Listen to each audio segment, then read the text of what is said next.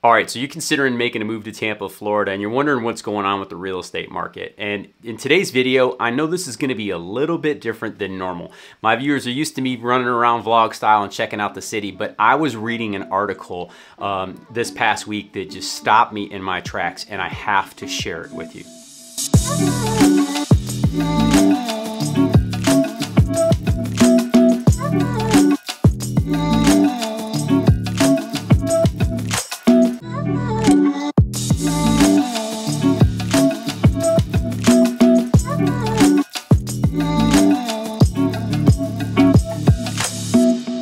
If this is your first time to the channel, we make videos that are all things Tampa Bay. What it's like to live here, what it's like to work here, what it's like to play here, the food, the dining, the outdoors, the beaches, and the sunshine. My name is Juan Alcala. I'm a real estate professional and a team leader here with the True Living Group, and I help people just like you relocate, move, and invest from all over the country. We're getting phone calls, text messages, heck, I'm even getting DMs on Instagram from people just like yourself who really want to move to the area or are considering buying a second home or investing in it. And guys, today's video is all about that, because the article that I read this week coming out of Zillow in regards to how much appreciation came from the average home in Tampa, I do not want to let my audience miss on this. It was absolutely staggering. Now, we all know that the housing market has been in a crazy boom cycle, especially since, you know, the virus came around, and that's not different in most places, right? No matter where you live, New York, New Jersey, people are relocating from, you know, northern states and the Pac Northwest to the Sun Belt. That has changed a lot. 20% of the people who moved last year decided to relocate out of their state. That's a huge number.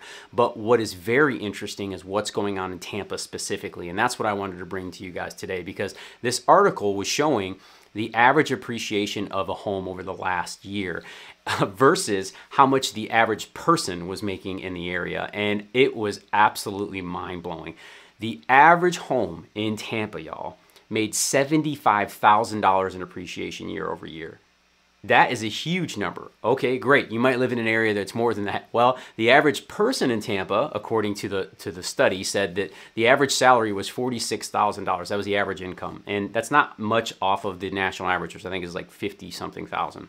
But what it was saying was this, that the average home in Tampa made $28,000 more in appreciation than the average person did.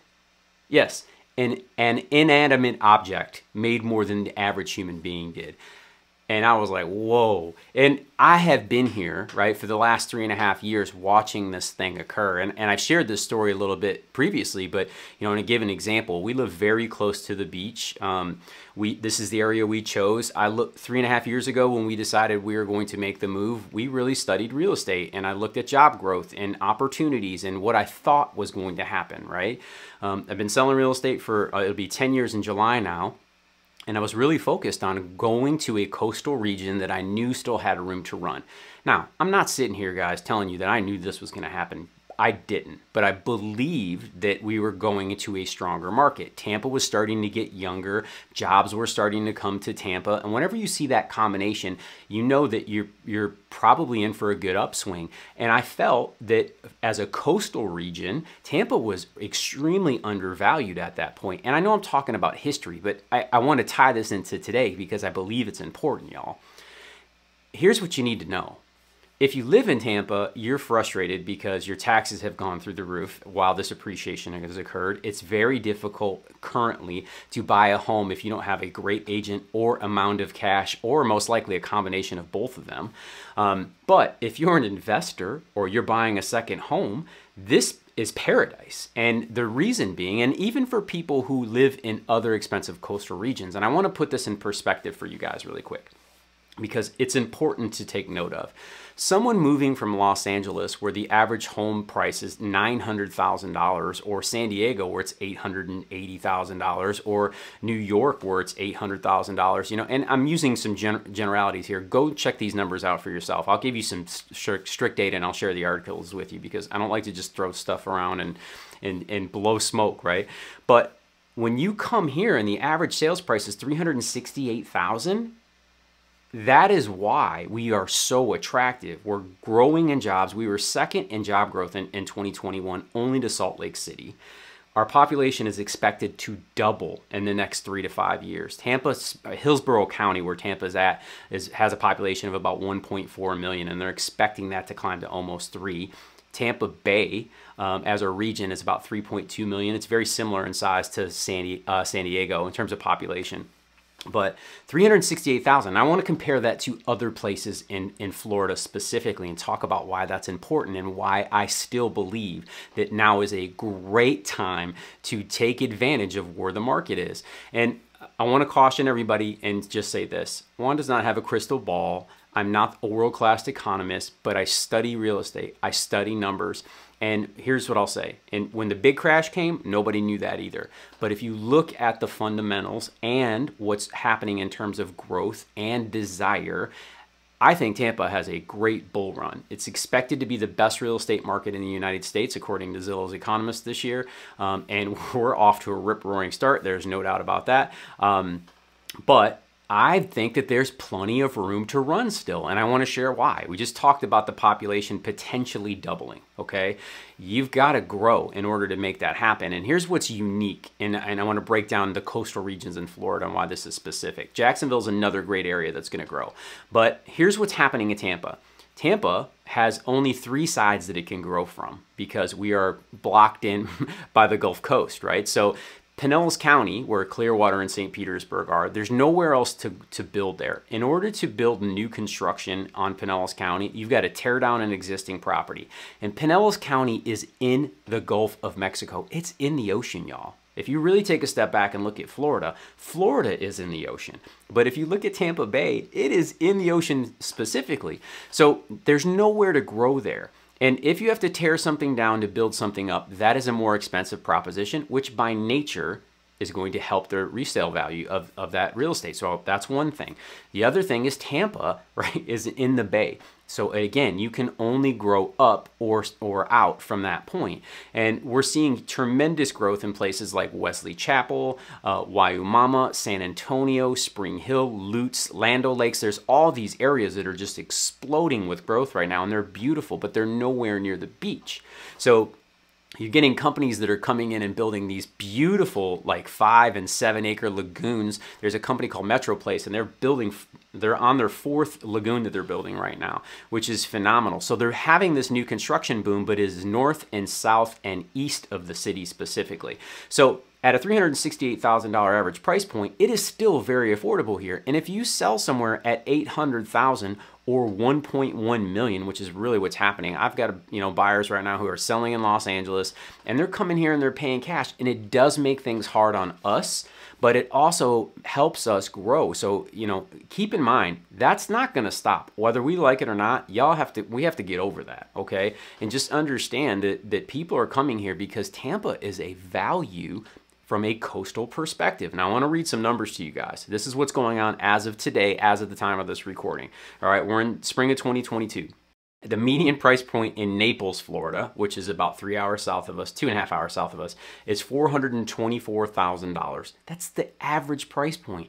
And the agents that I'm talking down there are telling me that it's closer to 7. That's really what it costs to get into Naples right now. So if you want to move to Naples, that's the price range you're going to be looking at.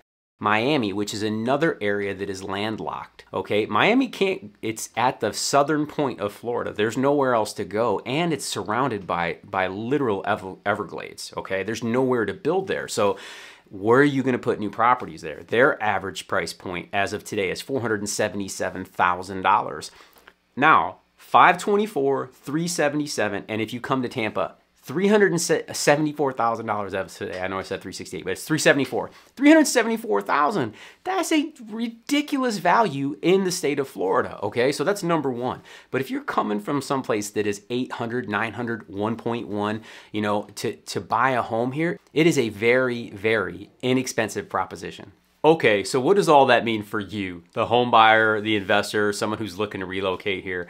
Well, like I said before, here's what I believe. I think that Tampa's going to continue to grow in both population, jobs, and the economy. I think our real estate values are going to continue to increase. Again, we're in the ocean, y'all, and the Lord doesn't make any new oceanfront property, hopefully.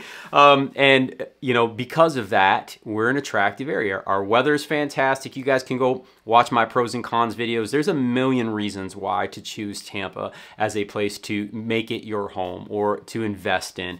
We're Long Island, Tampa. That's why we moved here. And I realize I sell real estate, and you can, you know, look at me and say, hey, you're just trying to sell. And you know, yeah, that's how I put food on the table. But I honestly believe that, or I would not have moved my family 1,200 miles to the Tampa area. And you know what? The lifestyle's been incredible. The people been amazing, and we're on a ride right now. Now, can it and will it change in the future? The answer is yes. When? No one truly knows.